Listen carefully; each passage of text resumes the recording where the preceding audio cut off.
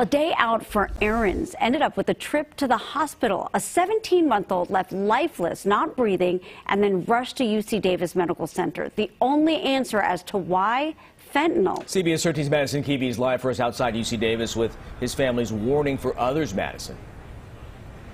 Yeah, Tony, I mean, that was just a typical day running errands at a local store, and it ended with 48 hours spent here at UC Davis Medical Center in the PICU. Something the family says they want other families and parents to be aware of, that it can happen in any place at any time.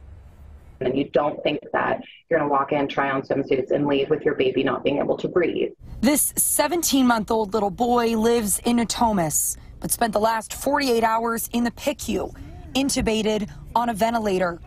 His mom shared these photos with us as a warning of what she says was a random encounter with trace amounts of fentanyl at a Natomas store.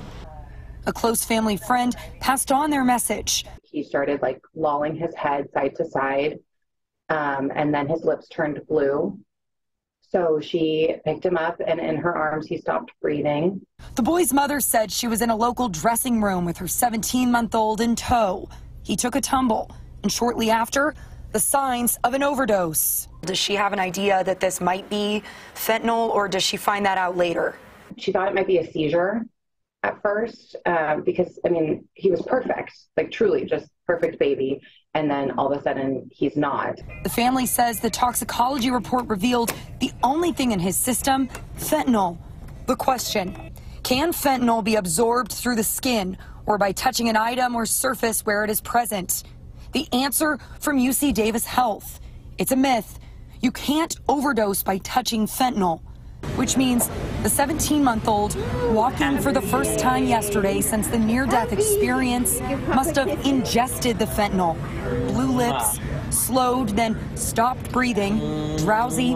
All signs UC Davis Health experts say come from the synthetic opioid that's strong and potent. Now, their warning is just to be aware of your surroundings here. The good news is that 17-month-old walked out of the hospital here just a couple hours ago. The family say he's going to make a full recovery, which they say is a miracle simply because of how long he was without oxygen. They said that those first responders came to that store quickly. We've reached out for a statement and will, of course, update to the public as we know more. Wow, how scary and unexpected. Yeah. Glad that little one's going to be okay. Madison, thank you.